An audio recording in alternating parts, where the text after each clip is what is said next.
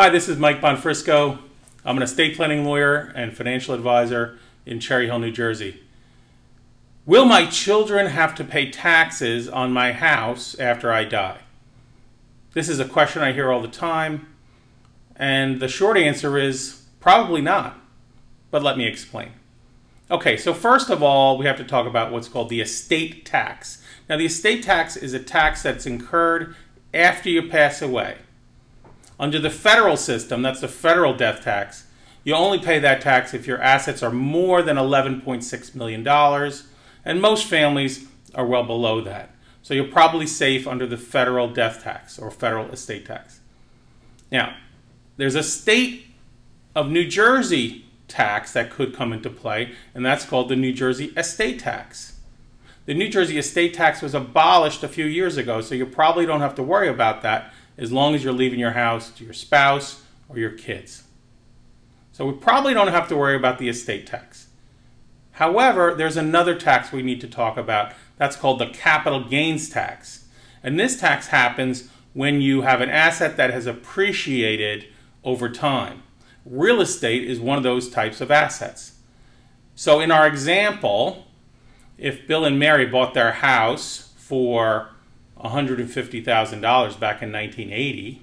Now it's worth $350,000. Bill and Mary are worried if there's going to be a tax due to their children when the children go to sell that house after they pass away.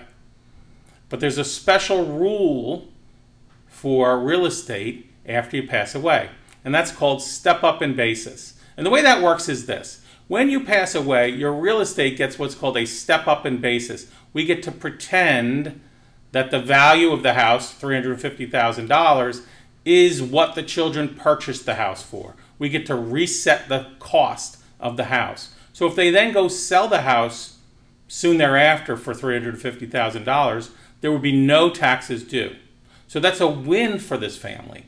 There would be no taxes, no capital gains taxes, and no estate taxes due, even though we sold this house for $350,000 when we only bought it for $150,000.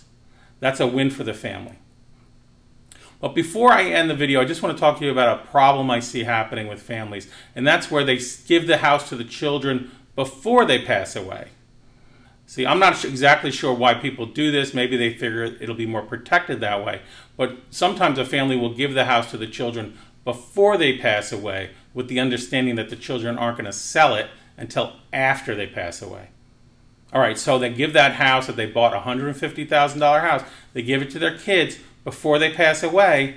Then sometime later, Bill and Mary pass away and the kids sell it for $350,000. But guess what? They didn't get the step up in basis. This is a trap. They're stuck with the $150,000 basis. So when they sell it for $350,000, there's a $200,000 realized profit. That realized profit is going to be taxed. There's going to be a capital gains tax on that $200,000 in profit. That tax is probably going to be around 20%.